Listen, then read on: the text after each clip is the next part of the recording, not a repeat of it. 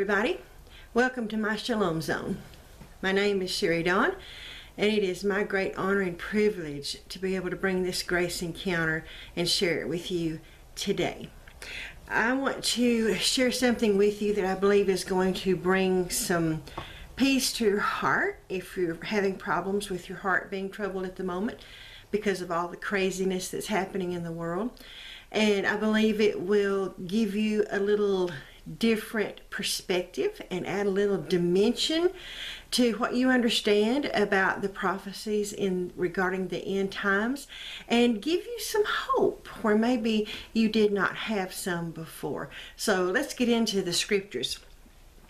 Jesus, in foretelling of these days, spoke in the book of Matthew chapter 24 and verse 14, saying that this gospel of the kingdom had to be preached in all the nations as a witness before the end came. And so many times we read that and we think, oh, the end, I'm not going to be able to raise my family. It's going to be the end of the world as I know it. No.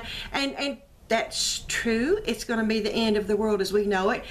But we have to understand there's a positive spin on that. And it's not us trying to stretch our imaginations to try to seek a positive spin. What he is declaring is that it's going to be the end of Satan's reign on this planet, the end of Babylon's confusion and witchcraft and seduction and all of the rot and the corruption that has been let into this planet and allowed to work destruction because of Adam and Eve's sin. So it's the end of that, and it's bringing in what God has promised and what God ordained and what he had in mind from the beginning. So even though there are some things that will maybe hurt our flesh to think of not getting to fulfill or participate in, what is developing and what is happening is so much greater, so much richer, so much more glorious that those other things are just going to pale in comparison. Now, notice that it takes the good news of Jesus Christ to bring an end to the corruption that was born out of sin and death entering this planet. Romans chapter 1 and verse 16 tells us that it's the gospel of Christ that is the power of God unto salvation. When you minister the truth of the gospel, whoever believes it, regardless of their social status, regardless of the color of their skin, regardless of the amount of their bank account or lack thereof, when they believe that, salvation is the result. And it's that ongoing salvation, because every time you listen to what that gospel has to say to you as the redeemed of the Lord, whatever situation you need saving from today, that same gospel has the power to produce whatever help, salvation you need for today, whether it's healing, rescue, deliverance, protection, preservation. All of those terms are wrapped up in that word that is translated salvation there from the Greek. Romans 1 and verse 17 says that it's in that gospel that the righteousness of God is revealed. Now, why does that even matter? Because the righteousness of God cannot be earned. It's given as a gift, and it must be received as a gift. Romans chapter 5 and verse 17 says that they which receive abundance of grace and the gift of righteousness reign in life by Jesus Christ. So it's a gift. That's what Scripture testifies and says, and we either believe that or we don't. If we don't, we keep running into roadblocks. If we do, the way keeps opening up and being made more clear to us. So the gospel must be preached before the end of Satan's reign can come, and that gospel reveals not the nastiness of man, but the righteousness of God given to us as a gift. Now, revelation of that righteousness brings light. And where light is, darkness cannot function. In order for darkness to function, light has to be removed. But I don't care how big a room you've got or how dark it may be, when you flip the switch and the light is turned on, the darkness is gone. Well, this is what the Lord's after. He's flipping some switches, okay? So I want you to look forward to that. There's a prophecy in the book of Psalm 37, verse 6. Now remember, the scripture says David was a prophet. Many times he would start writing and he would just start out with where he was and how he was feeling at the moment, or maybe he would just start praising the Lord. But then you'll notice that all at once the tenor, the voice has changed, and it's the Holy Spirit speaking through him. So this is one of those places. And he's speaking, and he said, and he, speaking of the Lord, shall bring forth thy righteousness as the light, and thy judgment as the noonday. Now, I find this fascinating because the entire context of that Psalm 37 is him trying to encourage people to not be fretting over what evildoers are doing. Don't get all tore up and angry and upset because of the way they're behaving and because of what it's causing to happen in the earth. He is pointing out whatever they're doing, whatever hullabaloo they're involved in, it's all going to come to nothing. And so he says, don't fret over that. And he also stresses 2 or 3 different times in that same psalm that it's the people that wait on the Lord, it's the meek that are going to inherit the earth that everybody else is fighting over. Do you see? So no sense in getting all tied up in knots over that. Their efforts are going to be brought to nothing according to the scriptures. He also says that our judgment would be brought out as the noonday. Now, this is not the great white throne judgment. This has something to do with bringing forth what has been placed within. In fact, that word bring forth is from the Hebrew word yatzah, and it means to bring out, to bring forth, or to be risen. So think about that. Something from within rising, something being brought out, but it's righteousness as light. Something as noonday, our judgment as noonday. So we're looking at coming out of darkness into a great brightness, a great light. Get that picture in your thinking. Now, righteousness, we see from this scripture, is going to be manifesting as light. Now, the scripture tells us in other places that in the mouth of 2 or 3 witnesses, every word shall be established. So I can't just take one verse and build a message around that. There has to be supporting verses that say the same thing or that point out the same truth. Malachi chapter 4 and verse 2 tells us that unto us that fear the name of the Lord, the Son, S-U-N, of righteousness shall arise with healing in his wings. So again, we see the picture of a great brightness and righteousness, and it rising, and there being a healing and a restoration as a result of that. Sun is from the Hebrew word shemesh, and it means brilliant, a ray, the sun. Arise is from zarach, and it means to irradiate, to shoot forth beams. So here are these pictures that something happens, something shifts, and all of a sudden, where there was not light before, now there is, and it is getting brighter and brighter and brighter. Now, where does the brilliant light of righteousness arise? He said he's going to arise with healing in his wings. Does the scripture have an answer for that? Sure.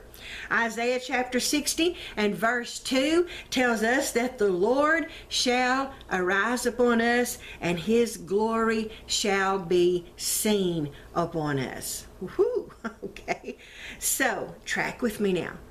Number 1, the gospel must be preached for the end to come. Number 2, the gospel reveals the righteousness of God. Number 3, that righteousness is placed in us as a gift, but it's brought forth as light.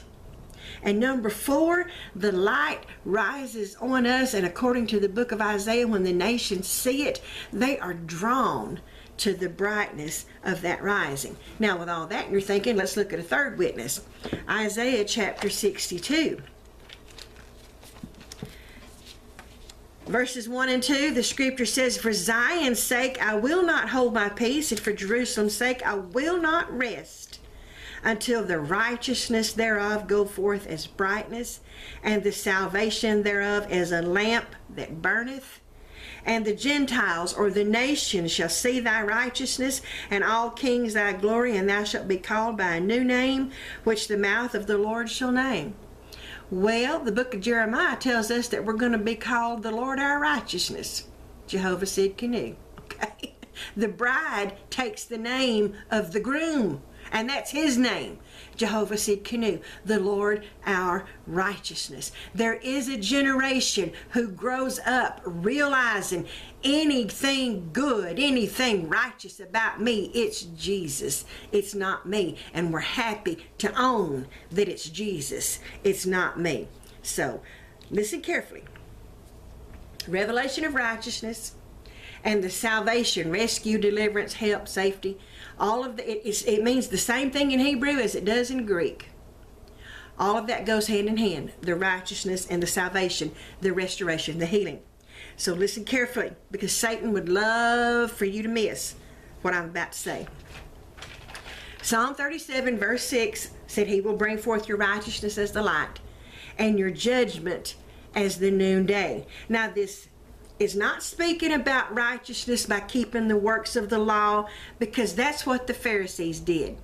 And Jesus was very blunt when he told the Pharisees, "Except your righteousness exceed that of the Pharisees and the scribes," he said, "you're going to in no wise have any part of me." That's my paraphrase.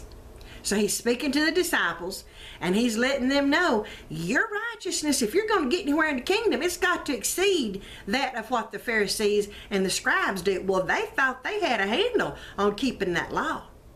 So this righteousness that's going to be brought forth as light, it's got to be the righteousness that's received as a gift, because God is light. There's no darkness in him, and our righteousness is of God. Okay? That's what the scripture testifies.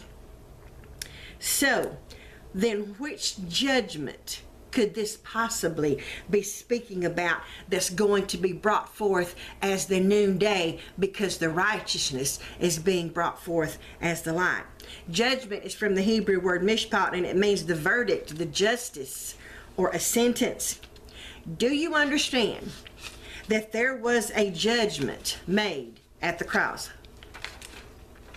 Let me read you John chapter 12 and verses 23 through 31. This is such a powerful thing. Very illuminating. This is Jesus is speaking in verse 23. Jesus answered them, saying, "The hour is come that the Son of Man should be glorified. Verily, verily, I say unto you, except a corn of wheat fall into the ground and die, it abideth alone. But if it die, it bringeth forth much fruit." So he's prophesying, foretelling his death and his resurrection. And the fact that because he did what he did, there was going to be fruit produced after his kind. That is the law of Genesis. Tomatoes produce tomatoes, watermelons produce watermelons. The Spirit of Christ produced Christians. All right? "He that loveth his life shall lose it. He that hateth his life in this world shall keep it unto life eternal. If any man serve me, let him follow me, and where I am, there shall also my servant be. If any man serve me, him will my Father honor. Now is my soul troubled. What shall I say? Father, save me from this hour. But for this cause came I unto this hour. Father, glorify thy name." Then came there a voice from heaven saying, "I have both glorified it and will glorify it again." The people therefore that stood by heard it, and they said that it thundered, but others said, "An angel spoke to him." Jesus answered and said, "This voice came not because of me, but for your sakes. Now," when is now? Now, okay, N-O-W, now. Now is the judgment of this world.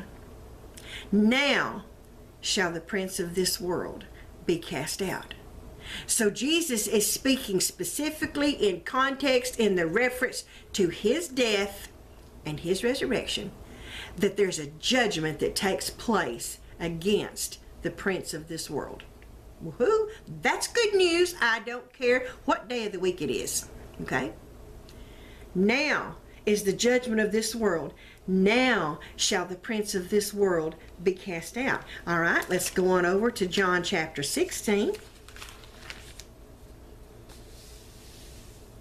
And start reading at verses 7 through 11.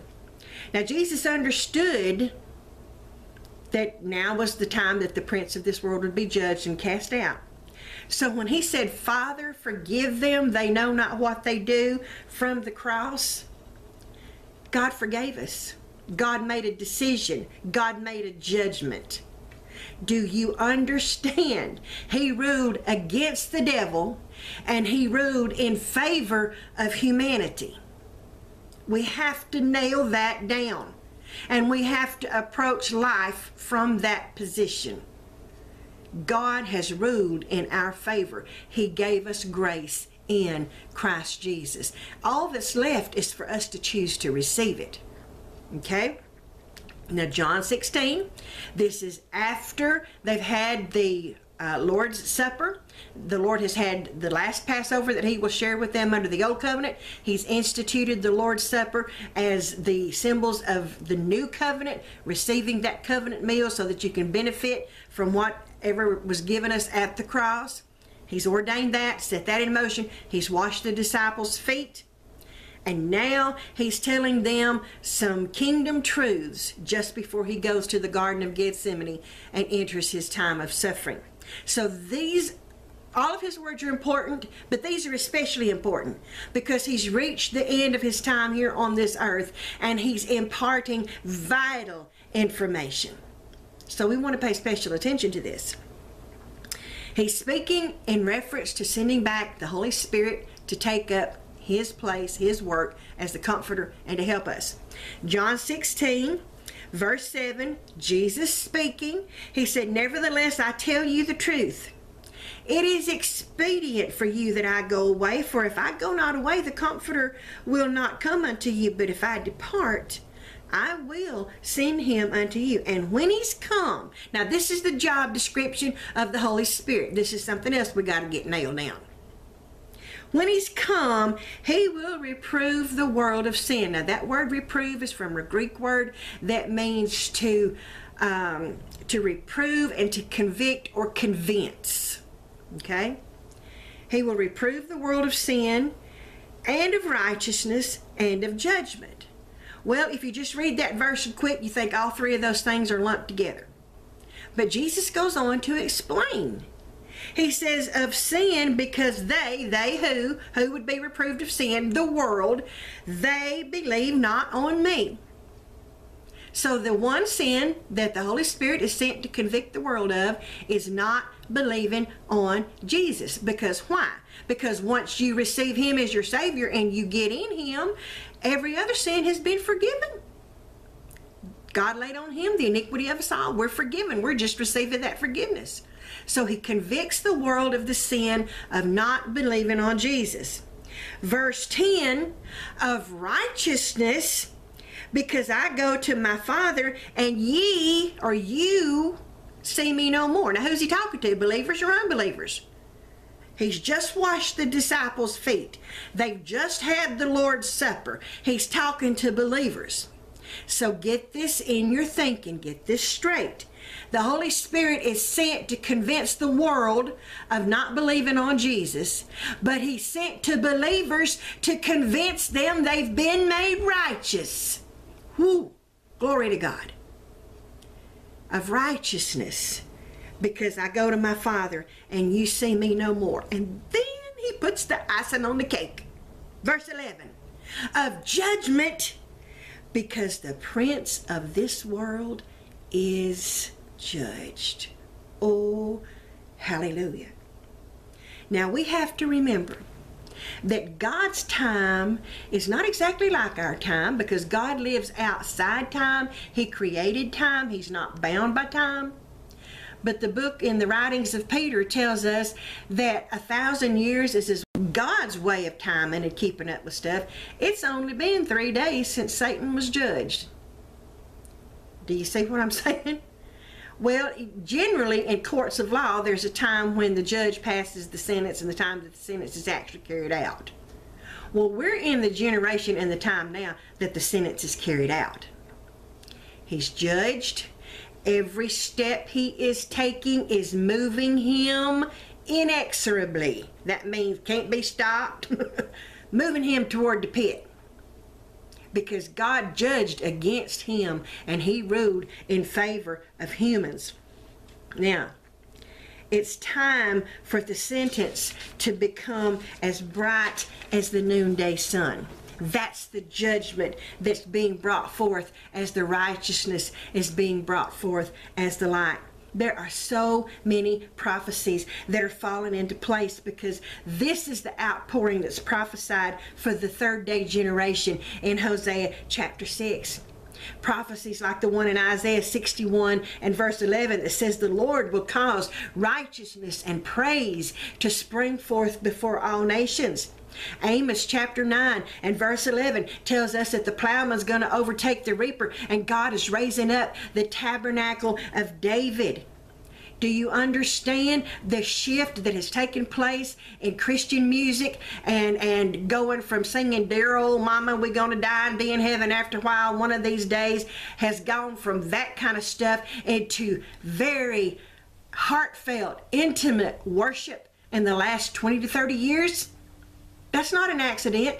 God is raising up the tabernacle of David because that's what that tabernacle was all about. The sides were raised up so people could have access to see the Ark of the Covenant where the presence of God dwelt under that old covenant. And it was 24/7 praise and worship, thanksgiving, going up before the presence of God. God is raising up a generation who's living that lifestyle all over this planet. Any given moment, any day or night, any day of the week, there's praise and worship going up from the family of God. Habakkuk 2:14. God is causing the knowledge of the glory of the Lord to cover the earth as the waters cover the sea. And as I'm so fond of saying, there is no place in the sea that's not wet. Okay? Things are happening. Jesus told us in his prophecies of the last days that things were going to get rough. But he also told us to look up because our redemption was drawing nigh. Now, why would he say that? Everybody else is looking around at what's happening in the natural. And Jesus said that when they did that, their hearts would fail them for fear. You can get so tore up over things, you can give your own self a heart attack. And Jesus said, don't be looking at that stuff. He's not telling us to be ignorant of it. We have to be aware because we live here. But we do not have to let our minds dwell on it and meditate it to the degree that it affects our health and kills us. He said, look up. Look at him. He also said, let not your heart be troubled. Now how, pray tell, when all this stuff is going on, am I supposed to keep my heart from being troubled? Well, we have to start by meditating on the things that Jesus has said, by filling our hearts and our minds with what he has promised and with what he's got planned for this time as he raises up his kingdom in this earth. We have to declare his victory. You listen to you more than you listen to anybody else. That's the reason all this negative stuff that you say about yourself that nobody else hears, but it's all in your head, but your spirit's hearing it. And your spirit is responding to it. And I got news for you, sugar. So is your body. And you keep cursing yourself with words of negativity, your health is going to go right down the tubes. I'm sorry if that didn't agree with your political correctness, but that's the way it is. But the minute you start changing the words of your mouth and you start speaking out over yourself and your family, what God has declared over yourself and your family, you're going to see some positive changes made. That's the way it works. Death and life are in the power of the tongue. And what you think about is going to become an abundance in your heart, and it's out of your heart that you bring forth either good things or evil things by what you say. Quit thinking on the negative junk. Either God's got this or we're all in trouble. But He's got this. And this is the time that He's bringing forth your righteousness and my righteousness as a light. And He's bringing forth our judgment as the noonday. This is the time when Satan gets a big embarrassment. Because everything that he is trying so hard to orchestrate and to do is ultimately destined to blow up in his face. And when you understand that, it's kind of hard for him to holler boo and make you jump. Because you know the guy that's got his number. Do you see? Oh, please, please, let the Holy Spirit minister to your heart and give you some hope. You do not have to live in a state of fear, regardless of what man has planned. God has already orchestrated something that's so big, so marvelous, and it's been like baking powder working in the flour. All that's needed. You can't tell much is going on until you add the buttermilk. But when you add the buttermilk, that stuff's gonna rise. Do you see what I'm saying? Well, the kingdom's rising. That's what I'm here to tell you. So get your eyes on what God's doing. Don't let this other stuff move you into a place where you're completely incapacitated by fear. No, God did not give us a spirit of fear, but of power and of love and of a sound mind. And He's speaking. Right now, He's drawing people. He's letting them understand there's a shift taking place. There's something going on. Hang on. Look up. Things are changing. Listen to that little voice that's telling you that. Whether we like it or not, whether the world likes it or not, I like it fine. The scripture has declared in the book of Revelation that the kingdoms of this world are becoming the kingdoms of our Lord. We keep our hearts and our thoughts and our minds on what God's doing, then there's going to be rest and there's going to be peace in our hearts. And when you're at peace and at rest in your heart, it's easier to hear when the Lord is directing you. Go this way, make this decision, do this, do that. And you'll find out that even though everything else is in chaos and turmoil, God is walking you through it. He's preparing a table for you in the very presence of your enemies. And He's seeing to it that you lie down in green pastures, and that you walk beside still waters, and that your cup runs over in spite of it all. Let me bless you, and I'm going to hush.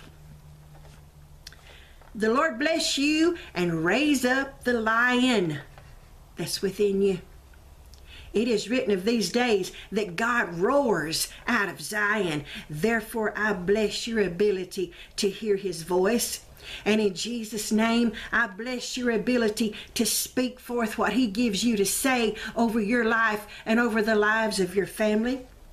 The Spirit of the Lord rise upon you and cause you to move in greater anointing, greater faith, greater boldness, greater wisdom, so that Jesus alone is glorified in this time. Shalom to you, beloved of the Lord. Amen. I'll talk to you later, and I will not apologize for getting excited.